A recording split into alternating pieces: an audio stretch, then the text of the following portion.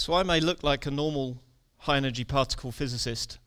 In fact, I'm a time-traveling detective. I'm trying to understand some of the deepest mysteries of the universe, trying to understand what it's made of. How did it become like this? What's going to happen to it 1 billion years from now? In fact, why are we here? In fact, from my investigations, it seems that we shouldn't actually exist at all. None of us, planet Earth, none of the stars, none of the galaxies, it shouldn't be here. But something happened 14 billion years ago that allowed the universe to come into existence. And I want to share with you some of the evidence we have to show what actually happened back then. In fact, my daily commute is not very far. I travel from one country, my home in France, on the Jura Mountains. I cross the border every day into Switzerland, and I go to work to my office at CERN, the European Centre for Particle Physics, near Geneva. And it's an office like most of you, or most of your adults actually have. It's got a computer in it, it's got piles of paper, it's a bit of a mess. It's like most people's offices. But from there, I can go somewhere quite different from most people. I can go 100 meters underground, and I use the largest scientific machine ever made. In fact, the largest machine ever made. This is just a tiny part of it. So this tiny part, you can just about see a person in the middle there. So this object is 15 meters high, it's 20 meters long, 14,000 tons. And so it's about the same size as this room. And it took around 3,000 scientists and engineers more than 20 years to design, build it, and get it running. So in fact, I've been working on this one piece of equipment for the past 20 years, which is kind of scary because that's before lots of you in the audience were actually born. So I've been working on the same thing. So I use this to explore the universe, to understand the universe. And the first thing I want to understand is, what is it made of? So to give you an example, what I mean by that is, here I have 2 Lego balls, tenuous balls. And I want to know what these are made of. So perhaps the easiest way to know what they're made of is to smash them together. Which is maybe a surprise to you that I'd do that. So what we actually found together is that it's made of smaller things. No real surprise there. But then what I do is I then take the smaller things and I smash those together. And I keep doing this until I get to the smallest things I can possibly find. And it turns out that once we do that enough, once we have high enough speed with the smallest particles, we find the most basic building blocks. And in fact, there are only 3 of them, called the up and down quark and the electron. With these basic bricks, I can build anything. I can build any atom, any molecule, any known substance on Earth. So as an example, if I take 2 of these up quarks and 1 of the down quarks, put them together, I make a thing called a proton that many of you may have heard of. If I then add an electron to that, I get this. It's an atom of hydrogen, simplest element. So you can imagine now that I just build more and more bricks together. I build different atoms, different molecules. It's a bit harder to put things back together again, so I'll let someone else put these things back together again in the break. But what's most fascinating is it's not just every substance on Earth is made of these 3 basic building blocks. In fact, everything in the universe, every star, every galaxy, every planet, every alien who's maybe asking similar questions to us, is made of the same things, which is kind of fascinating, because that means I can explore the whole universe from my lab 100 meters underground without having to put a spacesuit on. which is quite useful. Now, of course, being a scientist, you want to go a bit further. So, of course, we ask the question, okay, so what if we take these smallest things and we smash those together?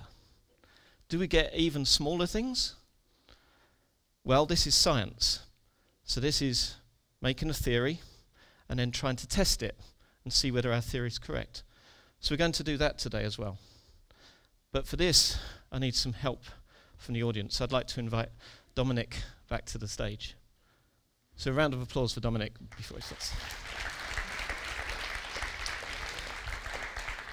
So, this is where it gets a little bit dangerous.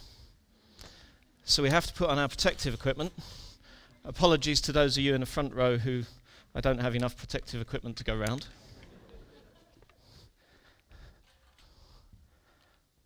So it's very vital to have the glasses as well. So maybe this is your impression of a real physicist now. So now I'm going to let Dominic show you what happens if we can now collide the smallest things at even higher speeds. Do we get smaller things?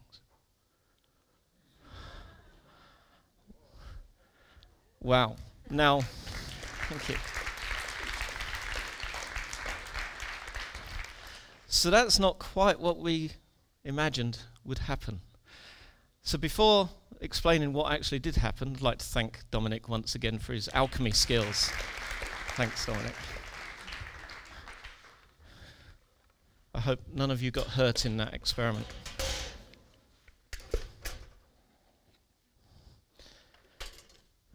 So what we found, or what Dominic found, was we didn't make smaller things, we made something bigger than what we started with. Now, although a couple of 100 years ago we may have been burnt as witches for doing such a thing, for transforming one thing into another, we actually have someone different to thank for the explanation. So in fact, it's Einstein's birthday today, so he'd be 136, so just a couple of years older than me. And his most famous equation, that I'm sure all of you have heard of, E equals mc squared, gives us the reason that this could happen. So if we start with some mass, the two balls, m in this equation, we can convert that to energy, the E in the equation.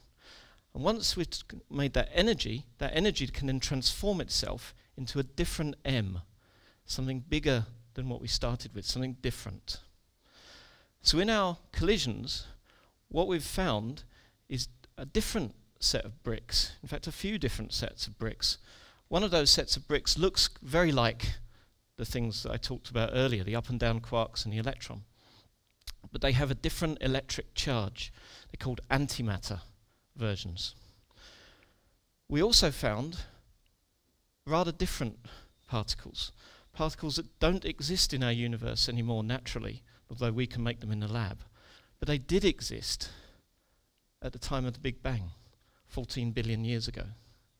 So again, just by smashing things together, we can actually travel through time and see what the universe was like in its very early days. Now, my time machine isn't actually a DeLorean driven by Einstein at precise speed. It's something much larger, much faster, and it actually exists. So this is the Large Hadron Collider near Geneva. In fact, you can see Geneva Airport at the bottom of the screen there. So the Large Hadron Collider is a 27-kilometer ring that accelerates and collides protons together at nearly the speed of light. And then we need something to take photos of what happens in those collisions, to see what happened. And that's the job of this part here that I talked about very briefly earlier, which is called the Cms Experiment. So it's like a big digital camera, a rather big digital camera. Now, nature hasn't been very kind to us. She's hidden the sort of best evidence about what happened in the early days of the universe very well. So only about once in every 100 billion collisions do we actually find something that gives us a clue, a hint to what the universe was actually like in the very early days. So we have to make lots and lots of collisions, and we have to have a very powerful camera to actually take a look at it. So this 3D digital camera, if you like, is only 100 megapixels equivalent, which doesn't sound like very much when you compare it to the phones that you've all got in your pockets, or some of you have got out. But it can take 40 million photographs every second. And we operate normally for 200 days a year, 24 hours a day, 7 days a week. So we take a lot of photographs. More even than on Facebook.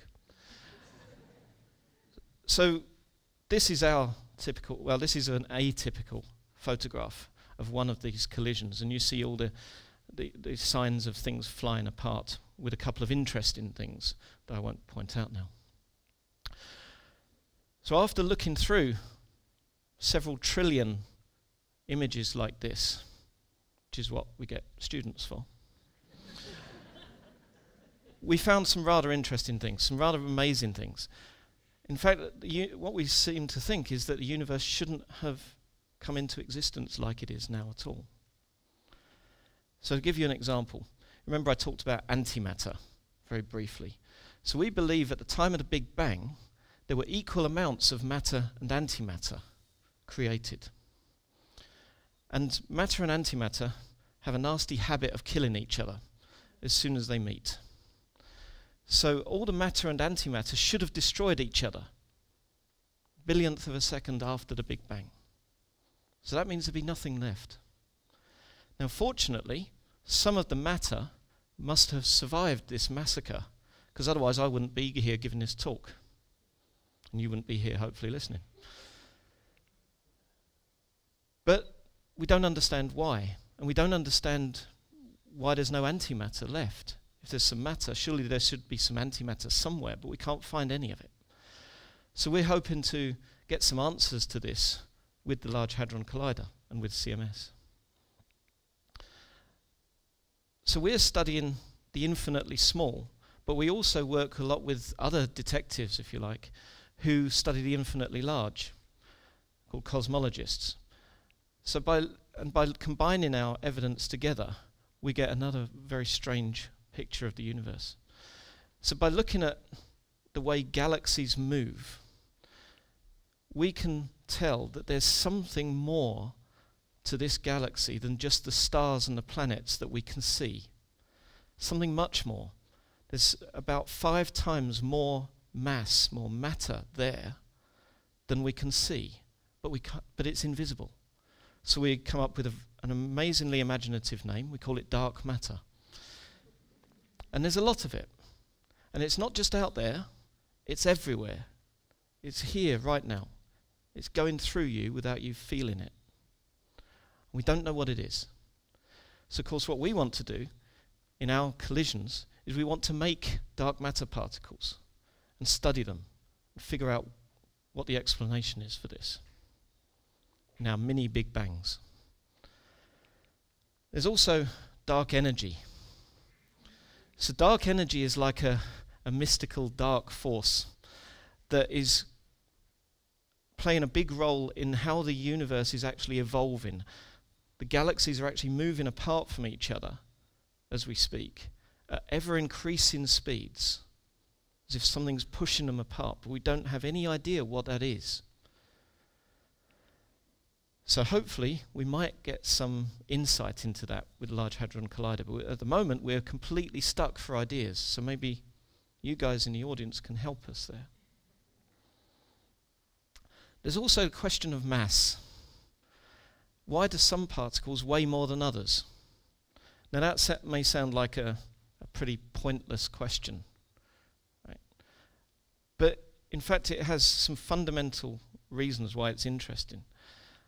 If the up quark and the electron, for example here, didn't have the masses that they actually have, the universe might look very, very different.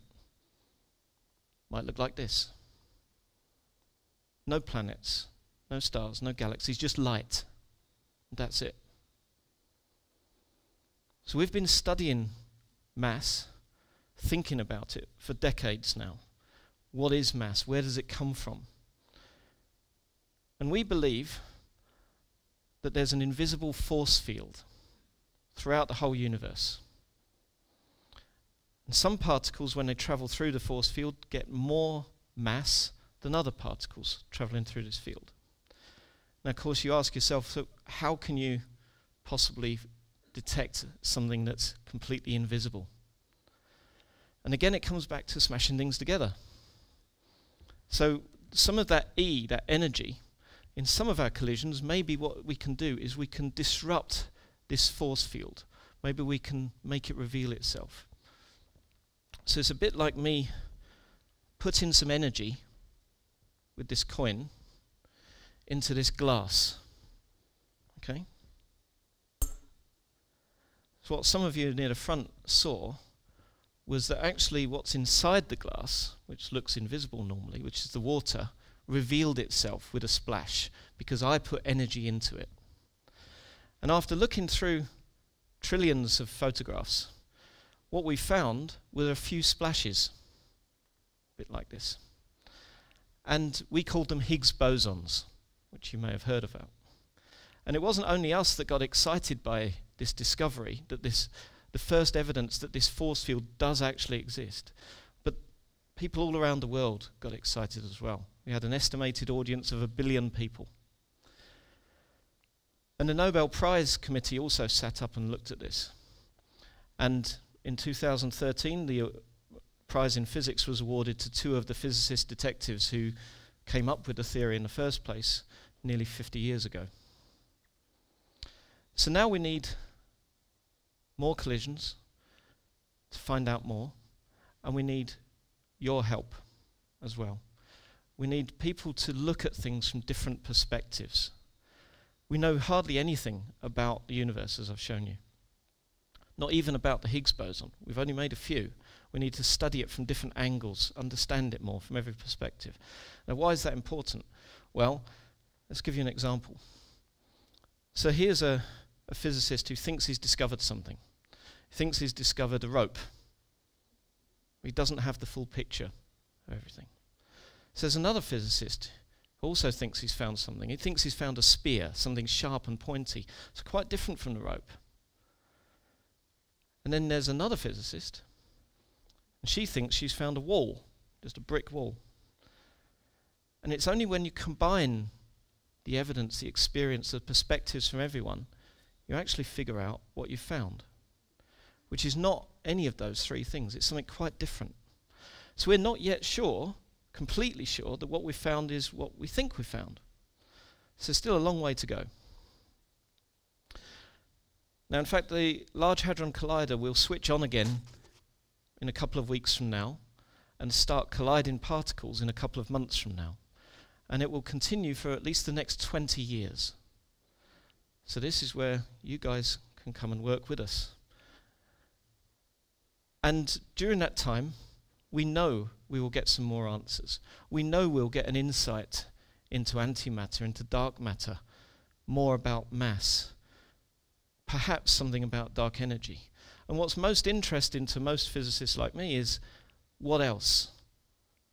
There might be things that we've just not thought of at all that help us explain the universe, why it's like it is now. So this is where you come in, because your perspectives might help us achieve that and find this other things. And in fact, you can already start. So lots of our data are now available, together with tools to actually look at these things. So from the comfort of your own home or from your own school, you can start looking at our data too. And who knows what you might find when you just smash things together. Thank you.